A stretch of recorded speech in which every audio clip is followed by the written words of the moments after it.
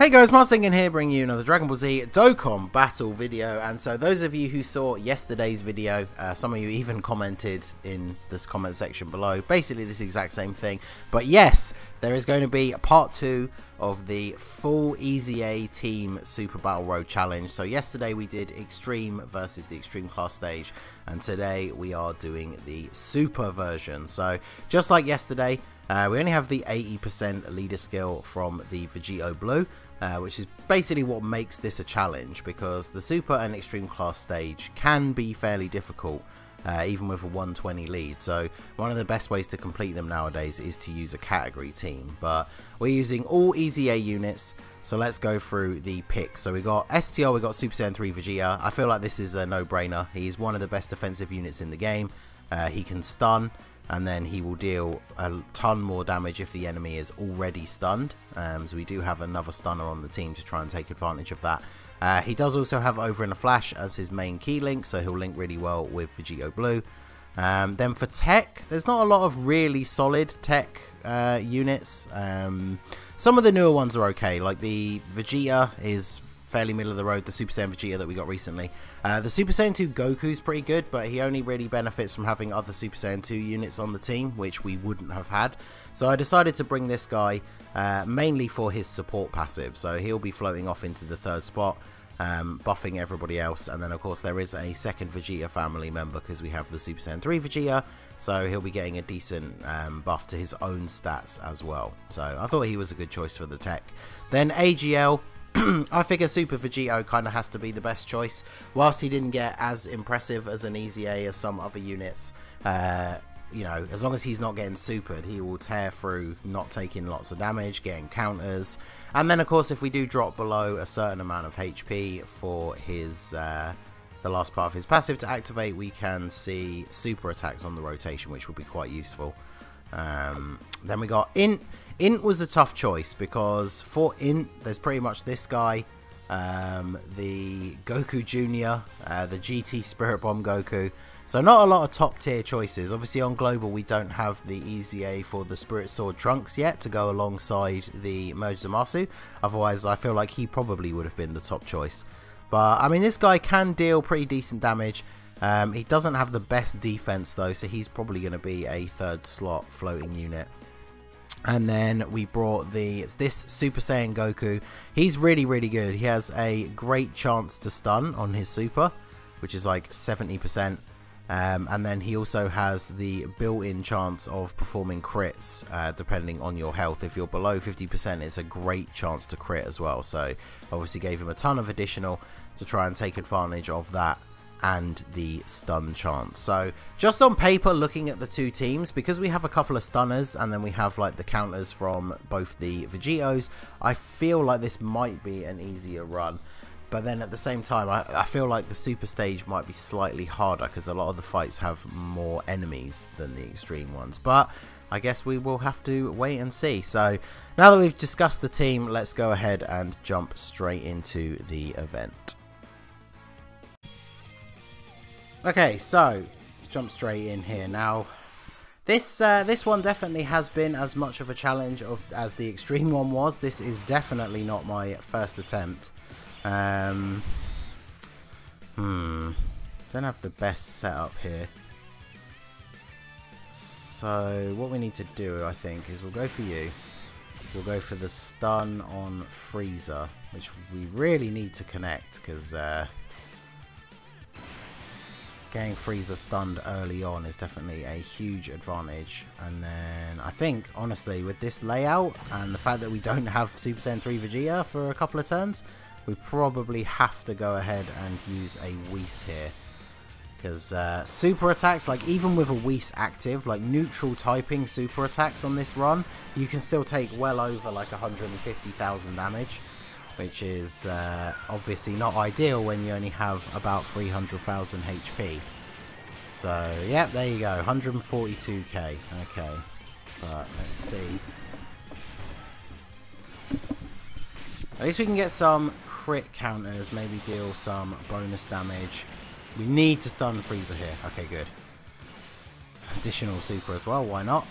Watch this be a double stun now that we don't need it. So you would not believe, so this Goku has a 70% chance to stun from his super. You would not believe the number of failed runs before this recording where he just would not stun, like at all. Look at that. See, even with a Whis active, the best damage mitigation item in the game, we nearly died on the first turn. So that just shows you how just how difficult this challenge really is. So I really need Vegito Blue to pop off and kill Sorbet here so he doesn't deal a ton of damage to Gohan. Hopefully Gohan can finish, can land the finishing blow if needed. And then I guess I might as well keep him targeted, because if he is alive with the tiniest sliver, then Vegito Blue's first attack will finish him off. Hopefully he will be gone, and then the Vegito Blue at the end will just retarget onto Frieza. Oh, there you go, perfect. As long as we got a second super after that crit, then I knew that we would be looking all good here. So, and another super as well. Okay, that's what we like to see. Of course, we'll get a super, but fortunately, since Vegito Blue himself super attacked a couple of times, our defense was high enough to not take anywhere near the kind of damage we were taking from super attacks in turn 1. But I mean, you can see, like, obviously the lower leader skill is what plays the part in it here, but the fact that we've used 2 items already, and I guess, to be fair, a big factor of that was the fact that we didn't have Super Saiyan 3 Vegeta straight away, because his tanking is just phenomenal for this stage. So I think we need to do this, because we can probably stun Frieza, because I need to this will take a little bit longer by doing it this way, I think, but we need to try and play safe. So we do have the Android 8 active, so stun Frieza, stun to Goma, hopefully, and then take advantage of the type advantage here to deal damage to Sashimi in the final slot. Fortunately, considering we still have the Android 8 effect active this turn, like, Vegeta's just not going to take any damage. We get the stun on Frieza, which is perfect. Now we really need to stun Sorbet, just in case he supers. Additional super. Come on, Goku. We need this stun. Oh, you're in trouble. Okay, good. Whew. Whew. When that first one didn't super attack, I was horribly foreseeing a super attack in our near future, but we are all good. And then no super on Vegito Blue means he can counter. Okay, well, this puts us in a much more favourable position, because now the only person alive is Sashimi. I might as well finish off Frieza for good with you. And then we'll target you. Just because Vegito Blue, I know he could potentially super attack multiple times, but he has type disadvantage over Sashimi, so we might as well just do some big damage to Frieza, because hopefully we can actually finish off Frieza this turn. One more super? Oh, damn. Okay, well, I think between the Vegeta and the Gohan... Oh, Vegeta gets a crit. I think he finished him off. Are we attacking Frieza? Yes, perfect. So Vegeta finished off Sashimi. So now Gohan can finish off Frieza. So now we only have Togoma left. We have Super Saiyan 3 Vegeta on rotation.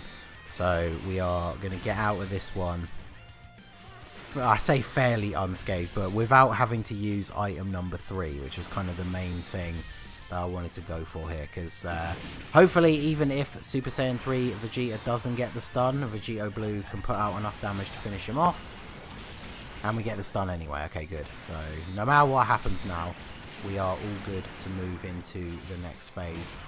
I almost don't want to finish Togoma off this turn, because if we could go into the next turn, it means we can go into the next fight potentially with Super Saiyan 3 Vegeta on the rotation, and he's the best tank. But unfortunately that was not the case. And the next fight is tough, because the next fight is the Universe 6 team, where Hit attacks multiple times, Kaba attacks multiple times, and it can be a huge pain in the neck. So of course you only want attention now that I'm recording Pickles.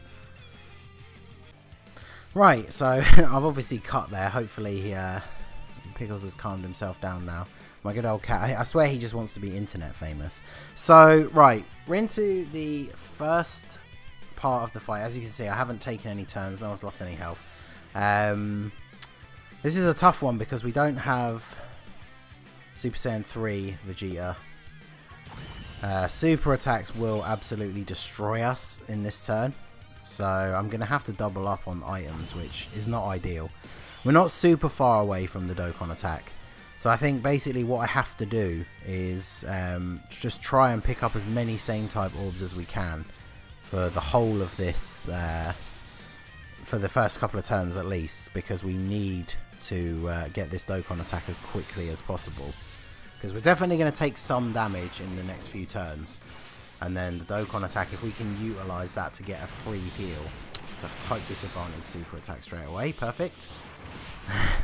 Still taking 68k with an Icarus and a Princess Snake active. It's not quite what you expect to see. But fortunately, obviously, Super Vegito able to not really take any damage from normal attacks anyway. And unfortunately, our health wasn't at the point where we could see super attacks with his passive.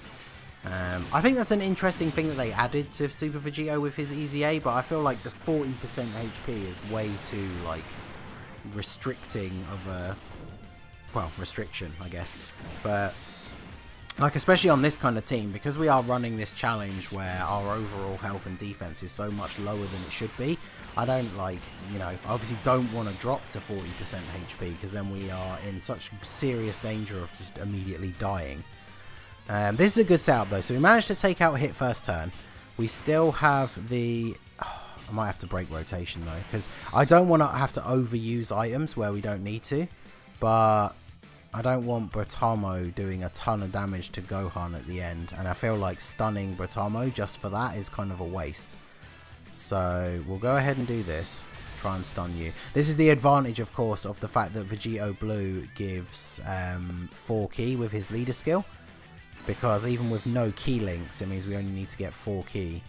Although I say that, and now look, of course, we can't get a super attack for Vegito Blue. But hopefully, he'll just additional into some supers, so it won't be so bad. I guess I'll just drop this physical down, ready for the next turn. So the Icarus is still active. Obviously, Super Saiyan 3 Vegeta is not really going to take any damage. Hopefully, he can stun Kabe here. Okay, of course not. Additional. Okay, normal. I feel like this is these challenge runs. You definitely need the RNG to be going in your favour, because so much bad stuff can happen. I think we all know on Super Battle Road as it is, and yeah, we just really need to get some good RNG come our way. Look at here, Vegito Blue. As I talk about needing some good RNG, Vegito Blue getting a whole bunch of normal attacks. Finally, we get a super. And then at least he doesn't get supered. And a crit counter as well. Okay, okay. At least it tried to prove me wrong at the end of the turn by bringing it back a little bit. So I guess we do this. Not break up this rotation. So we're not going to get the Dokkan attack this turn either.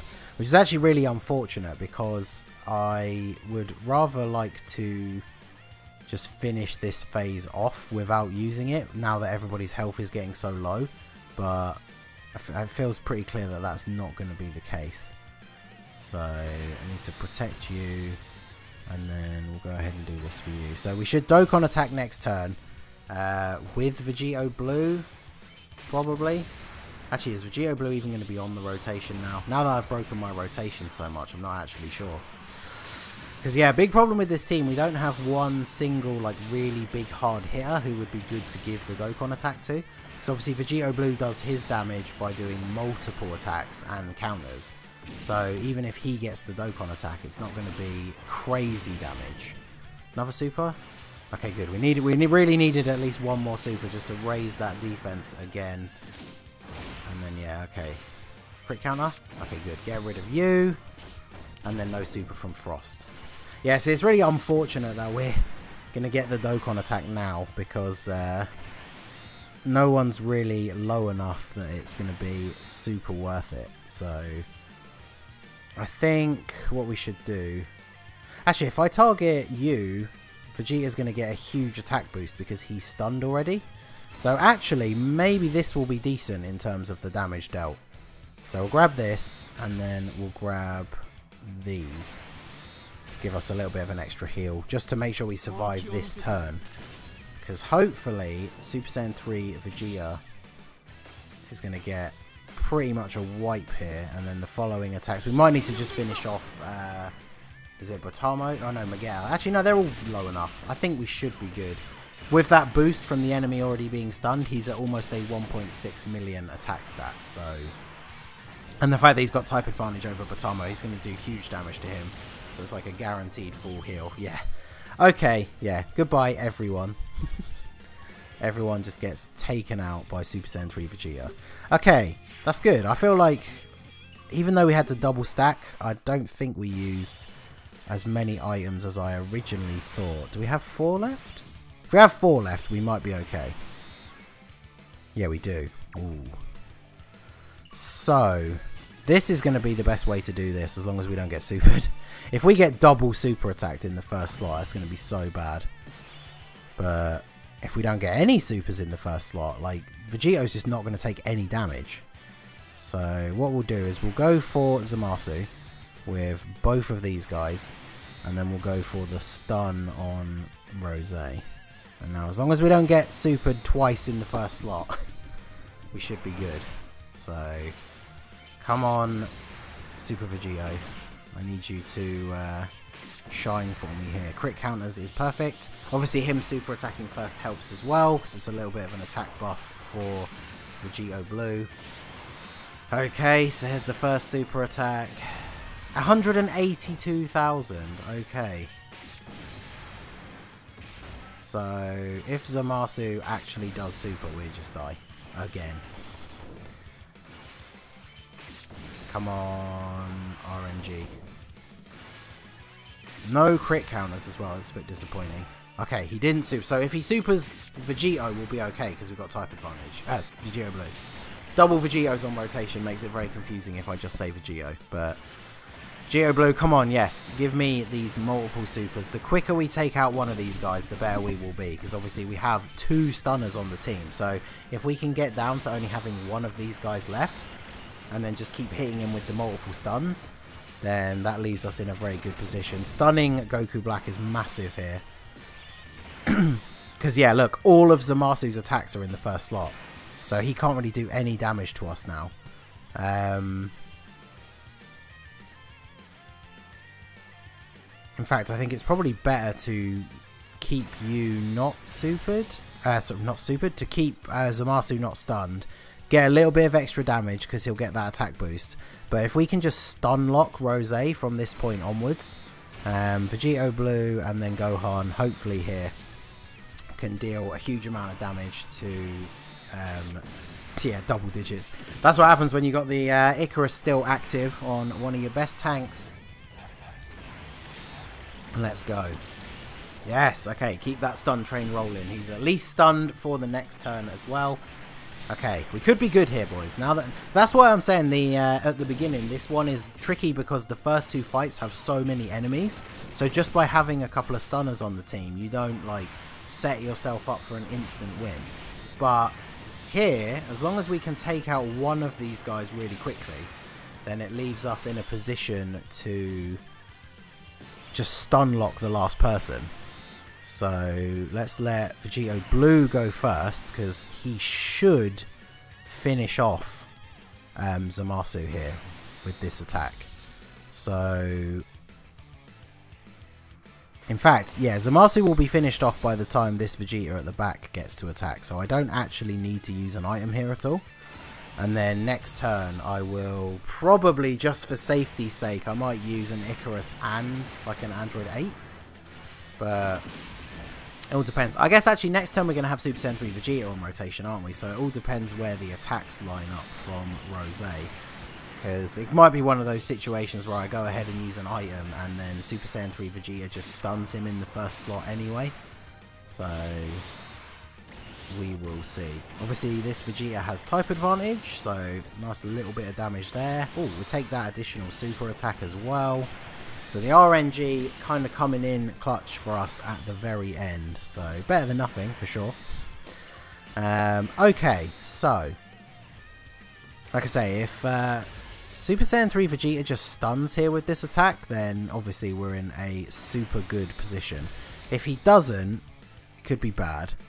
So let's Whis and let's Icarus and Android 8. Trust me when I say I have done this attempt so many times. I don't want to leave anything to chance, because even if I just activate one of those two items and then this Goku at the end, like if Vegeta and Goku don't stun and then this Goku takes 2 normal attacks and a super, even with an Icarus active we'd be dead, and with an Android 8 active we'd be dead. So I'm just going to go ahead and activate both of them, because I would very much like this to be the final attempt at this stage.